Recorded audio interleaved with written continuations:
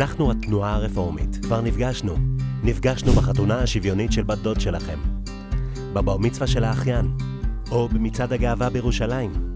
ואולי שמעתם עלינו כשסיקרו את המאבק נגד הפרדה מגדרית בבית שמש. גם נפגשנו לא מזמן, כשבג"ץ הכיר בגיור הרפורמי, ובהודעה שמנכ"ל התנועה היוצא, הרב גלעד קריב, הפך לחבר כנסת, ועכשיו גם חבר בקואליציה. אנחנו כאן בשביל לעשות יהדות שוויונית בישראל, כי אפשר להיות גם יהודי וגם דמוקרטי, גם מחוברת למסורת וגם להאמין בשוויון.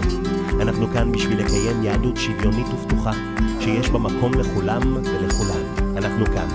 ועכשיו אנחנו מבקשים את העזרה שלכם בשביל להכשיר את הרבות והרבנים, בשביל לחזק את הקהילות, בשביל לקיים את המאבקים לצדק חברתי ושוויון מגדרי. תמכו ביהדות ללא מחיצות.